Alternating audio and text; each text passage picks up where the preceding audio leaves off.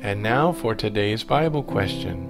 Today we saw that Jesus was not honored in his hometown, but was sought out by many others who recognized his powers to heal.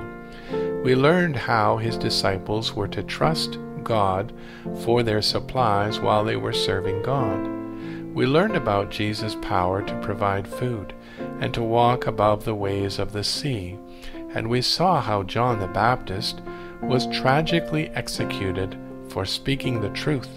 Someone might ask the question, should I serve God and preach righteousness if it means I could be hurt or even killed? John the Baptist was tragically killed by Herod because of the request of Herodias' daughter, and because he did not want to look bad in front of all his guests. It did not seem a very good reason to take off the head of a righteous man, and it might make some of us fearful to speak up for God. John had spoken against the adulterous relationship between the king and Herodias. This infuriated the wicked Herodias, for she did not like to be publicly shamed by John's preaching.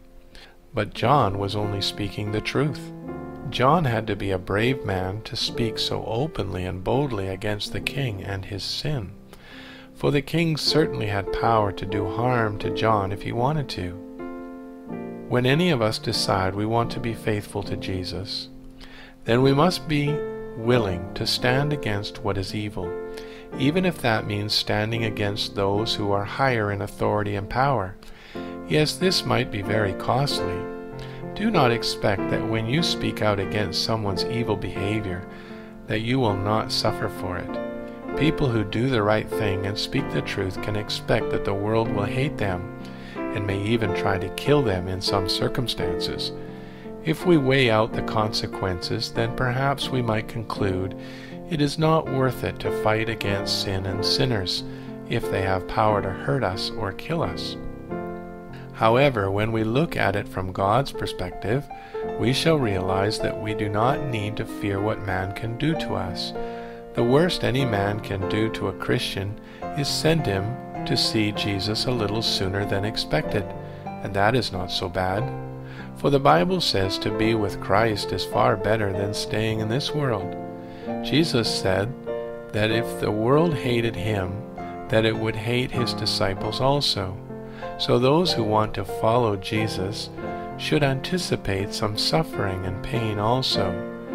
Jesus went to the cross to wash away the guilt of our sins, and we should also be willing to suffer in order to join in God's fight against evil and sin.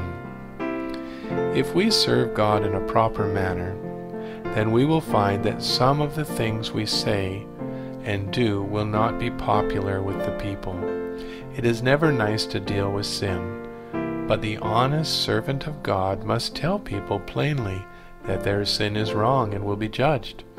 I recall once having to deal with a situation where I saw someone disobeying the word of God. I was somewhat fearful to confront the individual unless I should offend them. I talked with an older Christian man about it, and he said to me some wise words which I will always remember. He said, "The word of God offends." Anyone who preaches the truth of God's word will offend some people, especially when it cuts across their pride, their reputation, or their money and security. The Word of God is not meant to make us feel good about ourselves and make us content in an evil, sinful world, but it confronts us with sin and calls us to repent and trust in Jesus to save us. How about you? Have you admitted to God that you are a sinner? Have you humbled yourself before God and accepted His remedy for your sin? Call upon Jesus today to save your soul, and you will find forgiveness from God and a home in heaven. Yea, and all that live godly in Christ Jesus shall suffer persecution. 2 Timothy chapter 3, verse 12.